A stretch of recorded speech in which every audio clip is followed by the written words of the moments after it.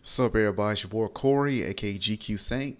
Back for another reaction video. It's gonna be another from IGN.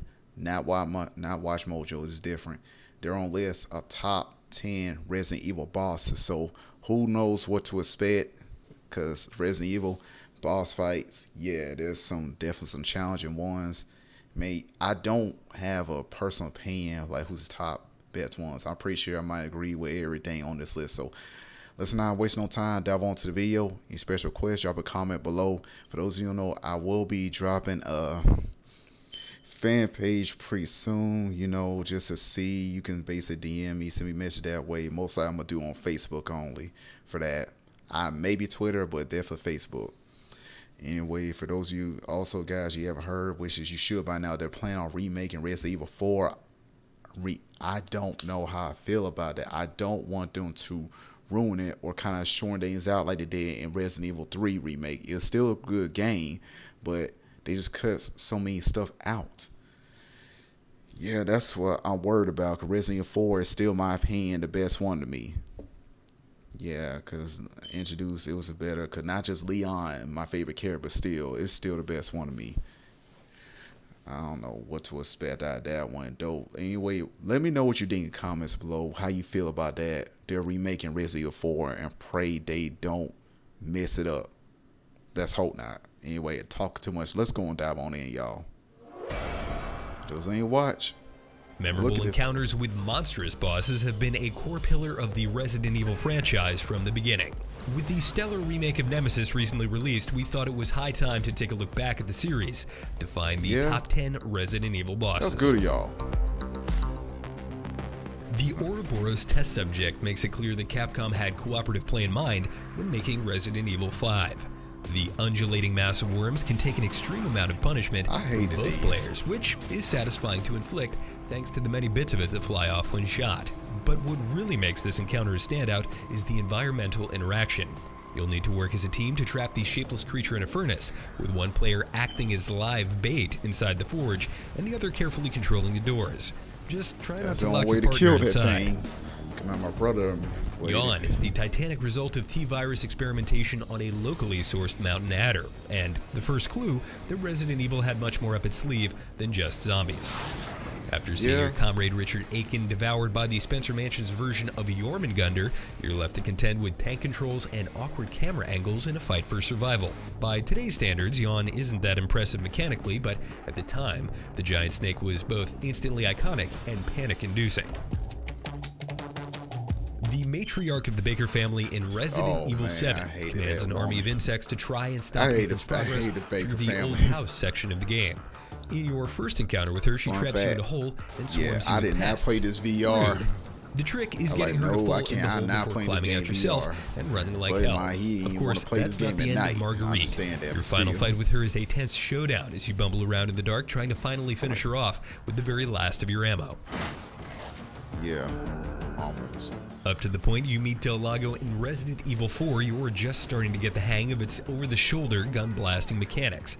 You've gunned down a few infected townspeople, a chainsaw maniac or two, and are feeling pretty confident about what's to come. Then you get to a motorboat on a lake and meet Del Lago. The first huge boss in the game, you have to ditch your guns and take down the massive infected salamander with harpoons, timing your throws with the direction of the motorboat.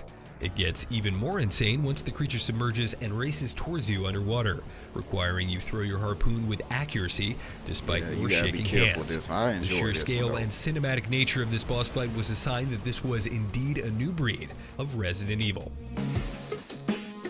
The mighty El Gigante pits Leon Kennedy against a bipedal behemoth in the first of several David and Goliath showdowns across the game. Much like your rumble with Del Lago, this boss fight has you constantly on your toes as you face a massive creature who, with few moves, can squash and or swallow you. El Gigante insists you time your shots carefully, anticipating how much time you'll have before you can bolt again and where he'll strike next. If you prepared well and think on your feet, you'll do well. If not, well, you're gonna have a bad time. And one unexpected perk is that this is the only time in the game where you have a dog companion fighting by your side. Hey, it's that dog. That is, if you saved it from the bear trap. That's my The wolf final right showdown there. with Mr. Still X feel or like that was a Tyrant wolf, is though. a satisfying one, but he earns a spot on this list because of his role in the rest of Resident Evil 2's 2019 remake. After you first encounter him early on in the campaign, he'll never stop chasing you, and you can't kill him, even though he can be thwarted by certain doors. Still, avoiding motion-sensing lickers and even run-of-the-mill zombies gets a whole lot more challenging when you're being pursued by a 7-foot-tall, fedora-wearing assassin. Give me a break. He's massive, terrifying, persistent, He's stunned, and but yeah, you fundamentally couldn't alters kill the him. way you think about That's all navigating bad. the That's the RCPD main station. thing. Definitely a lot more It's creepier hard to looking. think of a more versatile Resident Evil boss fight than the one against Verdugo in RE4. This frighteningly quick monster stalks you through the sewers, appearing multiple times to try to kill you before the actual fight begins. When it does, you can kill Verdugo by dumping bullets, but the smarter move is to freeze it using liquid Yeah, I nitrogen look for tanks more that litter the environment. I area. didn't want to Pro waste tip, ammo shooting this boss is an easy one-hit kill if you have a rocket launcher on hand. It's also entirely possible to evade Verdugo long enough to make it through the fight without killing it at all. Lisa Trevor is perhaps the most tragic character in all of Resident Evil lore. The depressing story of her abduction, transformation, and abuse was a new addition to the 2002 remake of Resident Evil, as was her terrifying boss fight, using the tight space and camera angles to make you never quite feel in control, even if you're loaded up on ammo. During the final fight, you must avoid the monstrous Tendra-addled Lisa as you push 4 chained boulders down to the pit below to reveal her mother's coffin. Lisa throws herself off the edge upon seeing her mother's faceless corpse in a chilling climax. Yeah, I kind of felt bad about that. Dr. William Birkin reluctantly injects himself with the G virus to pull through injuries received during a standoff with Alpha Team over the virus itself. He ultimately survives in the short term, but at a terrible cost. You'll fight Dr. Birkin or G many times during Resident Evil 2's remake, and each time he's more monstrous and less in control than the last. These encounters are tense, mechanically distinct, and tie seamlessly into a compelling narrative. And we'd be lying if we said that half the fun of every fight wasn't seeing what strange, new, horrible mutation had taken root. Yeah. Resident Evil 3's Nemesis is one of the series' Nemesis. scariest enemies for the simple reason that it isn't meant to be defeated. This seemingly invincible model of Tyrant could appear at any time during the game, Weapons ain't thing, insisting man, you but fight his or form flee when he was at the drop of a running hat. around and stuff. Nemesis made RE3 and its subsequent 2020 remake exciting and dynamic, even though the encounters sometimes occurred at set locations. Nemesis's persistence was key to making the final boss fight, where you finally do kill him, the most cathartic in the entire franchise. That does it for our list, but what did we miss? Sound off in the comments, and for all things Resident Evil, keep it right Albert here Wesker. on IGN.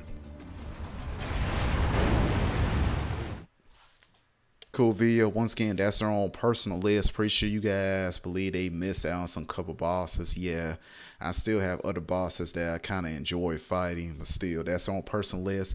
And you guys, they left out some very cool. Like I said, Wesker. Some bosses in Code Veronica. Krauser, I like that boss. And yeah, Jack Krauser, but still, who knows what to expect. Anyway, pretty cool video. Let me know anything in the comments below. Let me know what you react to in the future. Let me know. Yeah, give you a like, comment, subscribe. Sorry again, tongue tied, y'all. Anyway, have a fantastic day. Despite what's going on, keep your head up. We can beat this coronavirus, y'all. Stay positive and stay strong. Peace.